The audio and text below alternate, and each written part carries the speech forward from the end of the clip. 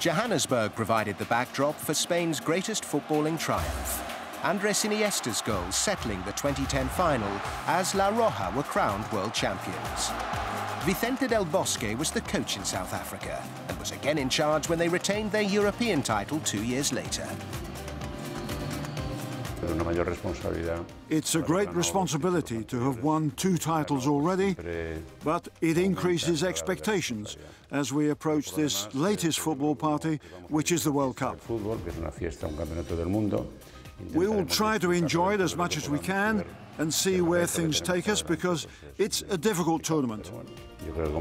But as sportsmen and as good players, we have the obligation of rising to the challenge.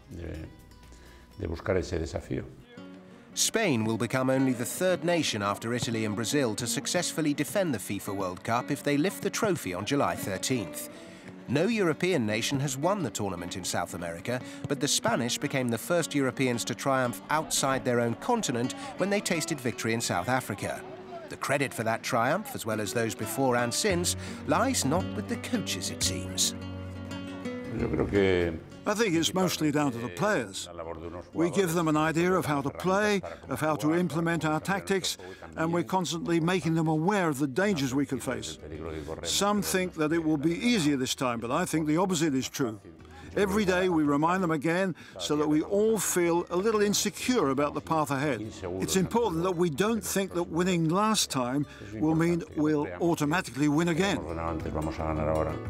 Del Bosque will always be a FIFA World Cup winning coach, and only West Germany's Helmut Schön had previously steered a nation to the world and European titles. He's now a member of that exclusive club, but joining another could be even harder. Well, first of all, on a personal note, when you see the list of coaches who've been world champions on 2 consecutive occasions, there's only one, in 1934 and 38, an Italian named Pozzo. So perhaps it would have been better for the Spanish team to have chosen another coach to take charge, because winning back-to-back titles seems impossible.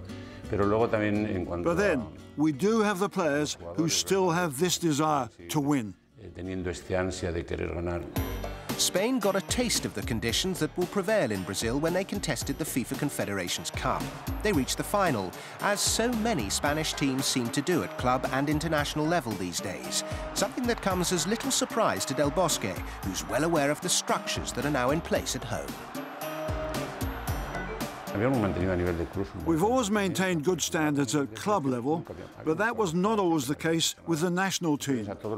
We always took part, but we never won anything.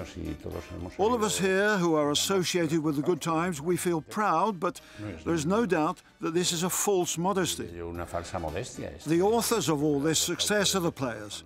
We have a generation of footballers who were successful at youth level, and they've moved on to become world champions in the seniors.